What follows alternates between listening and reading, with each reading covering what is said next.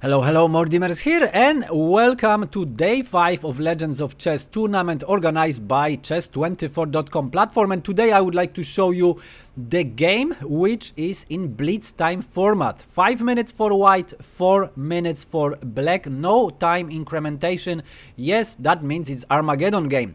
And we had Armageddon in the game between Magnus Carlsen and Vasyl Ivanchuk.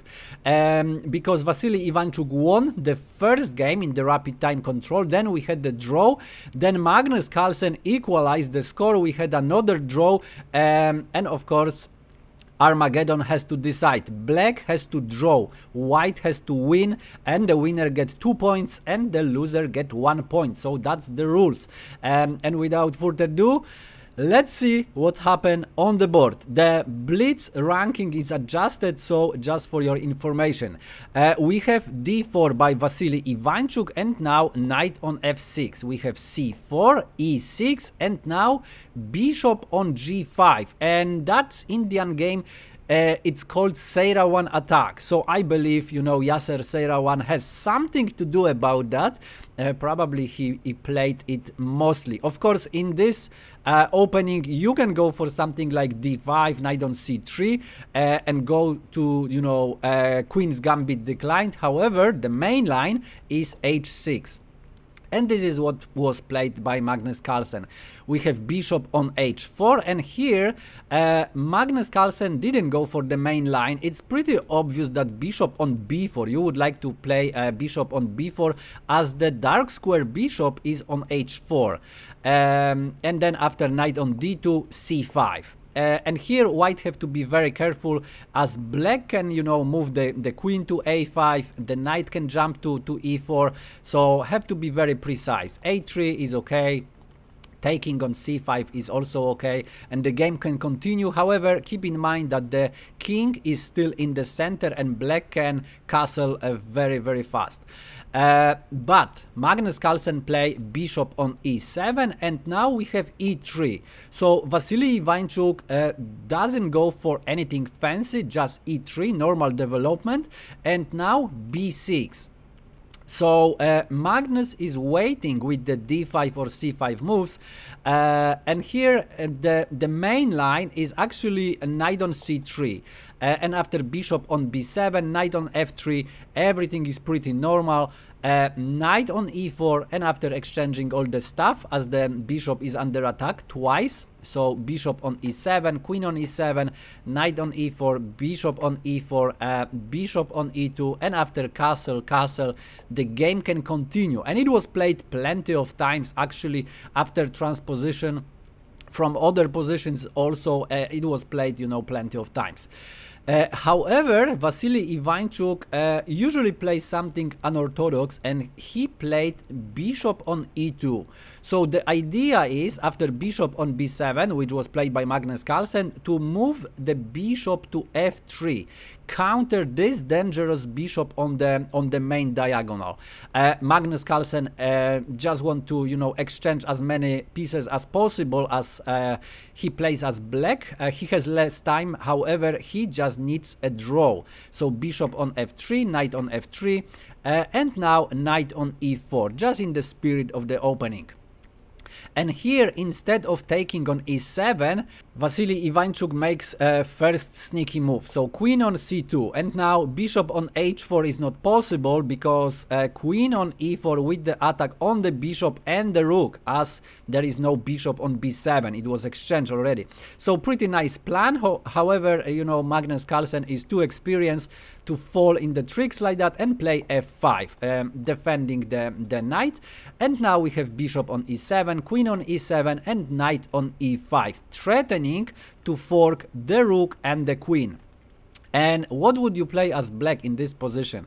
Magnus Carlsen went for the castle, inviting actually to fork the queen and the rook. The point is, this actually is playable and it's pretty good for white, but for completely different reasons. Because after knight on g6, queen on b4, you see there is a check, and after knight on c3, the rook cannot be taken, rook on e8. However, after a3, this queen has not many squares to actually run. So after queen on c4, knight e5 with the attack on the queen, queen has to be moved to a6. And then after knight on e4, f takes on e4, queen on e4, white gonna take back the pawn. And also, as you see, the rook is under attack, and the rooks cannot be connected very easily. Only with the, you know, a knight on c6, but it doesn't look good. Black gonna lose another pawn. So black would have to play some gymnastics move like queen on a5. And after b4, queen d5, but it's still better for white to play. Look at this knight. This knight has not easy, you know, way to develop. Also, the c7 pawn is behind, so white would have the very comfortable game. However, Vasyl Ivanchuk didn't go for that. It's too complicated probably to calculate. As you see, the line is quite long, and if you see, you know, the queen on b4 and this knight controlling the squares here, so it's always, you know, very risky, and you need a lot of precision to play. So Vasyl Ivanchuk goes for the safety, and we have the castle. Queen on e8, now controlling g6, so the knight cannot jump there, and now f3, kicking the knight. Knight on f6, and now knight on c3. We have d6, also kicking the knight of Vasyl Ivanchuk, knight on d3, and now knight b on d7, developing the knights, rook a on e1, and now queen on f7. We have e4. So look at this. Vasyl Ivanchuk controls all the center, and Magnus Carlsen waiting for his opportunity to play. For now, we have f takes on e4, f takes on e4, and now Magnus don't want to wait for any e5 move, as this knight is pinned, so he played e5 by himself, and Vasyl Ivanchuk plays d5, closing the position, and his knight actually are ready to attack on the queen side, as black has the two weaknesses, one weakness on c6 and one weakness on c7. So how to exploit that? We have queen on g6 by Magnus Carlsen, making a space for the rooks to double the rooks on the f-file. However, Vasyl Ivanchuk starts the attack on the queen side. Knight on b5, attacking c7, also keeping an eye on a7. So rook has to go back to c8.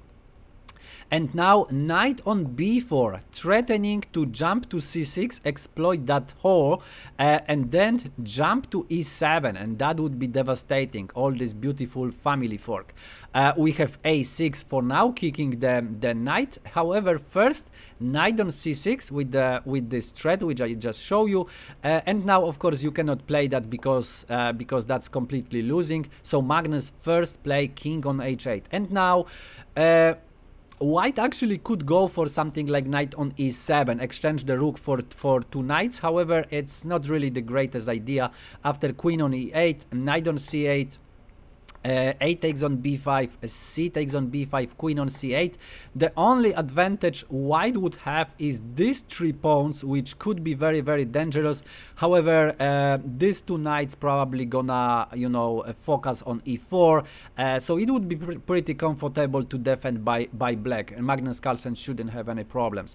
So that's why Vasyl Ivanchuk prefers to retreat with the knight. We have knight on c3, and now rook on f8, preparing the rooks to be doubled. We have b4, attack on the queen side starts, rook on f7, and now rook on f3. So Vasyl Ivanchuk wants to double the rooks on the open file as well.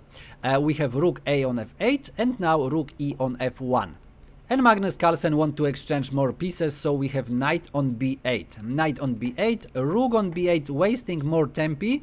However, Magnus of course is happy about exchanging extra knights, but Vasyl has the attack on the queen side. So queen on a4, attacking the pawn on a6, so rook on a8, defending, and now c5.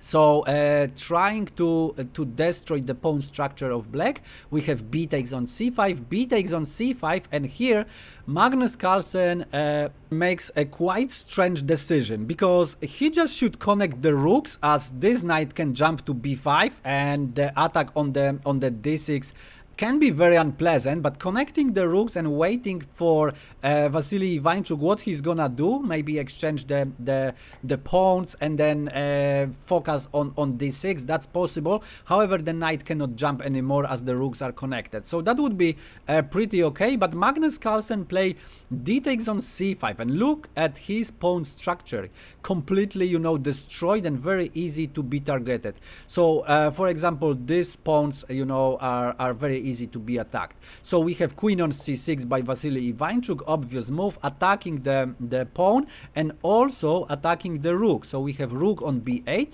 and now there is one idea by Magnus Carlsen, you know, to attack on g2.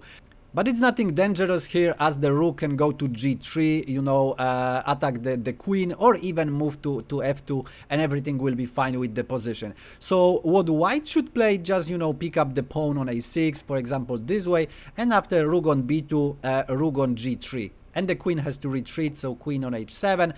And after queen on e6, win yet another pawn. So for example, queen on g8, win the pawn, and this is very comfortable position, a completely winning actually for white. So that was chance of Vasyl Ivanchuk. However, he played rook on g3, which is still okay move, because it's kicking the queen on h7, and now instead of taking the pawn on h6, which would be the best move in the position, or even move the queen to e6 and taking this pawn, he played rook on f5. Rook on f5 with the idea of taking the pawn. However, the rook was on the first rank. For now, the knight defends b1, however it can be deflected. And this is very sneaky position now. Because we have rook b on f8, and here is the problem. The pawn cannot be taken, because look at this, knight on e4 attacking the knight, attacking the rook, but there is also the checkmate on f1. So after rook on f3, the only move probably knight c3, just winning the piece, and of course the knight cannot be taken because of this checkmate.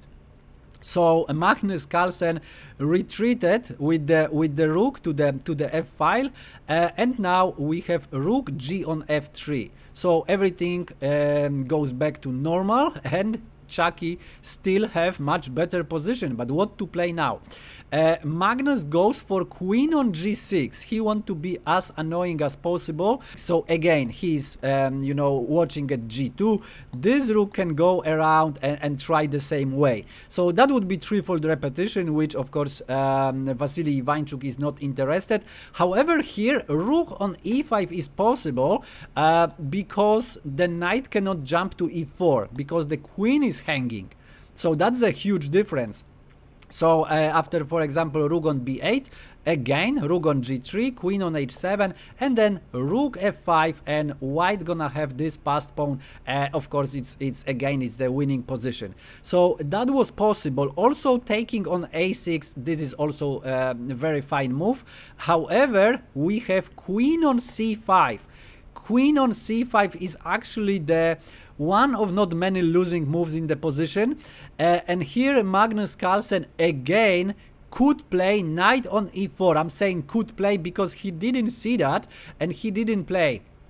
He was fixed on this idea, and you know, continue the attack on g2. He was just fixed. But let's see what would happen if he play knight on e4. The point is, if the knight is taken, then actually rook on f5, queen on f5, winning the material. The only way, this is a checkmate here, so that's quite serious, it's queen on f2, and after, of course, the knight cannot be taken because the rook is hanging, but after queen on f2, and let's say knight on f2, rook d8, and of course black gonna win that game with the extra exchange and also extra 2 pawns. So that's definitely is enough to win the game.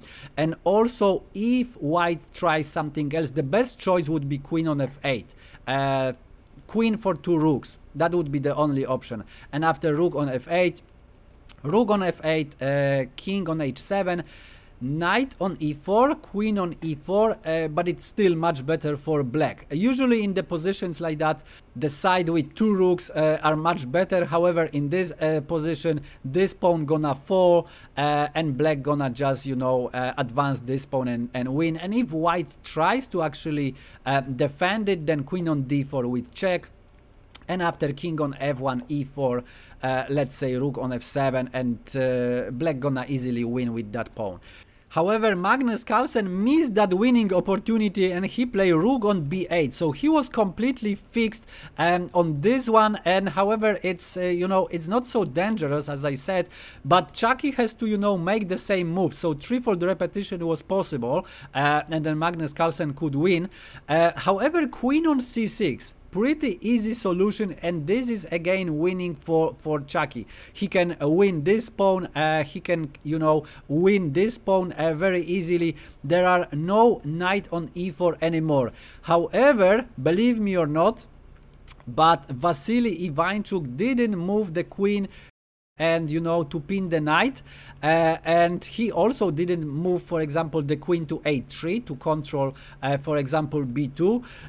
Anything would win, but not the move he did.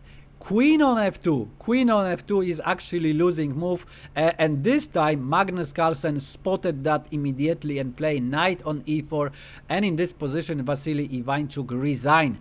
There are no pins here, so the queen cannot be taken, and now the queen is under attack, the knight is under attack. The point is, if the knight takes the knight, then rook on b1, and there is the only one way to continue, queen on f1. And after rook on f1, king f1, and after rook f5, queen f5, black gonna play with the queen against the knight, so of course it's winning. And also after knight on e4, there are no tricks to exchange the queen for two rooks, because now we have rook on f7, the knight gonna jump to f2, and after rook on f2, let's say queen on d3, and this pawn gonna win the game. So for example, rook f on f3, defending the knight. However, queen on d4, king f1, e4, and this pawn just gonna win the game. The rook has to move, the knight is under attack, this rook gonna join the game also, and black cannot checkmate or do anything here. So also this is winning. This is why after knight on e4, Vasyl Ivanchuk resigned. So he get 1 point, because losing in Armageddon, it's, you know, granted with the 1 point. Magnus Carlsen get 2 points, and let's see the standings. So Magnus Carlsen is not a sole leader anymore. He has 14 points, and Nepomniachtchi has 14 points as well. Vladimir Kramnik 10 points. Peter Svidler lost in the 5th round, so still having 9 points. Anish Giri 8 points, Boris Gelfand 6, Vasyl Ivanchuk 5 points, he just got 1 point now, Peter Leko 4, Liren with only 1 win, 3 points, and Vasyl Anand 2 points. He got the 1 point today after losing Armageddon. Something strange happened, because probably that was the mouse sleep, losing mouse sleep, because after the move, very strange move, he just resigned. So these are the standings after round 5. I hope you enjoyed this video, and if you like it, press like. If for some reason you don't like it, press unlike. And if you don't want to miss any other quality content, press subscribe, smash the bell button. Thanks for watching, and see you in the next one.